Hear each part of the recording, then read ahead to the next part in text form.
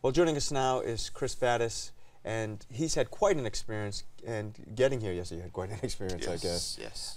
What happened? I'm curious about that. Let's just say that I got stuck in an airport. Oh, did you really? Maybe outside of the airport.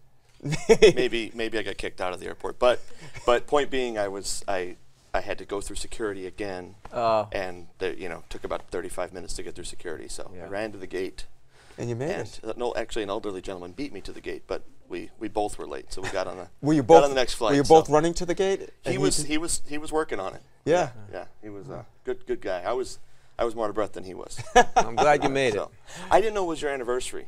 Yep, no, but I got you guys. I just threw this together real quick, and I mean, don't look at that side of the bag. How'd you get a Catholic TV? Just thank you guys. I'll put this between us. 10 years of. Look at that! That's all I kinds have. of goodies. All the goodies for you. Let me tell you what I'm really happy about. I don't really believe in regifting, but. Thank you. I'm going to put that right there. Can I tell you this though? You have to know that I'm glad you gave that to us and not to Kevin, okay? Because and that's going to hurt his feelings a little bit. Yeah. But we never get anything. He gets everything. I saw his face when you guys were talking about who came up with the name. He's pretty prideful about it. So oh my gosh, he jumped on that, didn't he? I get it, yeah. He didn't give it a second. Yeah. He'll be talking about this, by the way, in his I'm sure. Well, tell us why you decided to write the book about your family's experience with your wife's sickness and then ultimately her death. Yeah, before my wife was diagnosed, I had talked about writing a book on trust for a long time and had felt very much like that was something I was supposed to do. Sat down to write it a couple times. And this title, "It Is Well," comes from the song "It Is Well," the hymn, and I had we had really reflected on that song, really powerful story behind the song, and so then one of the things we would always say is, wouldn't it be wonderful if somebody wrote a book on trust in the middle of a storm when things weren't going so well? It's easy to write it when things are great, and so as about a year into my wife's diagnosis, we started talking about how people were being impacted by her story, how her faith was impacting people, and I said, maybe this is God telling us something. We're supposed to write this. So about a year ago, we prayed about it, we discerned, and we decided to write the book. I was going to write it. Angela was going to write reflections. And as I began writing, working on it, then she got more ill, and we had to stop. She died in September of last year. So, but she said on her deathbed, you make sure you finish that book. I want people to know that they must trust in Jesus no matter what. That's so powerful. Yeah. Wow. It was. And Chris, when you were making this journey with your wife, and I know it was a very difficult one and continues to be, social media was very important, and you were able to use it to help defray some of the costs as well. Isn't it great that we have this kind of worldwide community in which we can share our lives and our struggles? Yeah, it's extremely powerful what happened through these 400 people, then 500 people, 1,000 people, 2,000 people, as they started to follow the story, started to share the story. And people were praying for us. And even as Angela was nearing death and in hospice, she would say, I see all these people.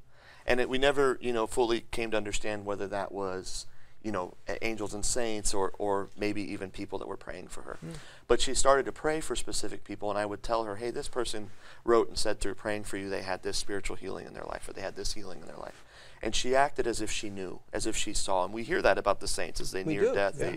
They see people who are praying for them and those things. So the power of the social media was almost like this witness of the communion of saints. Like we could see the body of Christ working. I never thought of it extremely like that. Powerful, extremely powerful. Tell you what you say about the powerful prayer community that we have here at Catholic TV. Oh, no, I absolutely think that.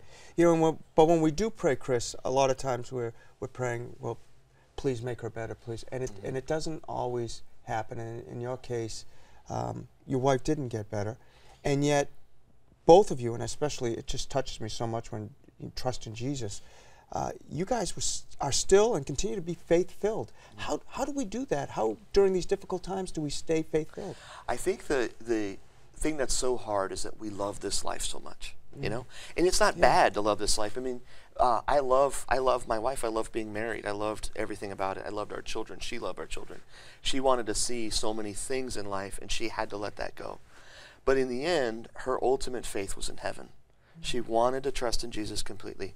It was always hard for her. And she said during this, she said, now that it's hardest, I can actually trust him more than I ever could before, because she had to rely on his grace. And in the end, she, she was able to just focus on, ultimately I wanted to be in heaven. And my desire was to lead her to heaven as her husband. So that was the goal. So in the end, it's difficult. But as my daughter said, Mommy's in heaven, so I don't want to be sad. She's in heaven. listening to what your wife said and everything she said, a lot of times when someone is that ill, we all join together and we help out. It sounds like she was giving so much strength to other people through her witness of her faith during that time. Yeah, that ended up being the story. You know, as she got closer and closer, we started getting these letters and emails saying, you know, just so you know, through my sister praying for your wife, she went back to church. Through this happening, my marriage has been healed. And that continues as I go out and share her story. And that's why I'm doing it. You know, 3 months into this, I sat down and prayed. And I said, God, if you want me to share this, I guess I will. But I'm working on the book, but if I'm supposed to speak and all that. And the next day I got a call asking me to come to Boston, actually. And the calls started coming in, people saying, can you please share your story? And every time I go, it's a different impact. So one parish might be that there's a ton of families that are struggling in their marriage and the marriage elements of this story, you know. And then another parish, I'm in a parish in Michigan, and it turns out this is the hotbed of cancer.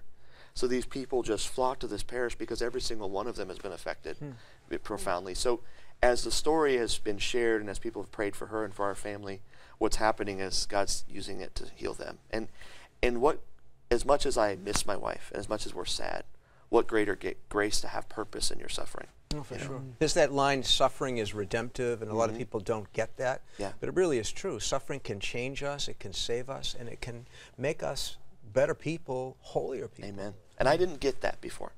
This story taught us that in a really profound way. Now I get it. Yeah. How many children do you have? We have two. We have two. Our daughter just turned 6, actually, a week ago. And her name's Gianna, and our son turned 3 the day after Angela died. So he's 3.5. Well, you're all in our prayers. Thank you. And we're going to put you in our prayer box, too, Yes, just so thank you know. you. Where can people find out more about the book? The book will be out next month.